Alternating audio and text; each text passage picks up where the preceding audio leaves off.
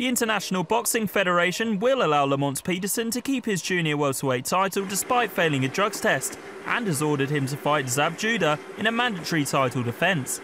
The IBF said Friday that an independent physician examined Peterson's medical records and determined the testosterone levels were consistent with the therapeutic use of the hormone and not for the purpose of performance enhancement. And Peterson is keen to insist that he's never cheated. Never in my life. This goes beyond boxing, fighting for money, things of that nature.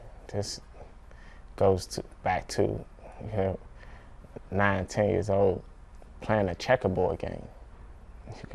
You can leave out the room, whatever. I'm not going to cheat, because if I cheat, I didn't win. And I love to win. The DC native won the first fight against Khan by a split decision, and Khan in his camp later filed a formal complaint, with several boxing authorities contesting the 2 points deducted from Khan during the championship bout. That complaint was ultimately dropped, and both champion and challenger agreed to a rematch, but ultimately that fight was cancelled, much to the annoyance of Peterson. They probably, at that point, had I been with a big promoter, I'm sure that I would have fought May 19th, because my urine was clean.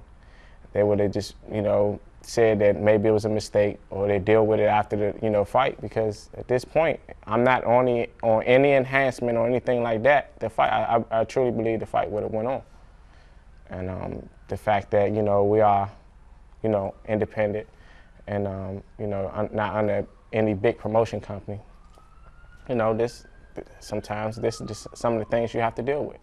Peterson's mandatory title defence against Judah will apparently take place as soon as possible on a date that all parties involved agree upon.